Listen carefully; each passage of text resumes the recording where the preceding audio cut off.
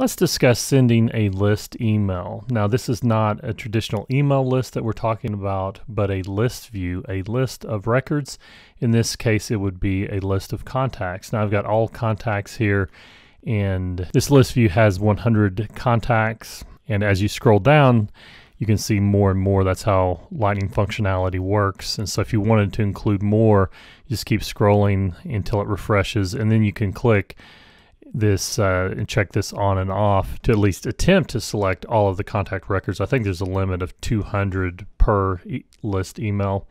So once you've selected your recipients, just click send list email, and then a pop-up appears. You can add additional recipients, enter a subject. And once you've entered in the contents of your email, and this is a WYSIWYG editor, what you see is what you get. You can bold, italicize, include images, links, etc. You can also review your recipients here, but whenever you are ready to send this out, you can just click send, or you can save this as a draft to send at a later time, or you can schedule this for sending out at a later time as well. Date and time, select the time zone.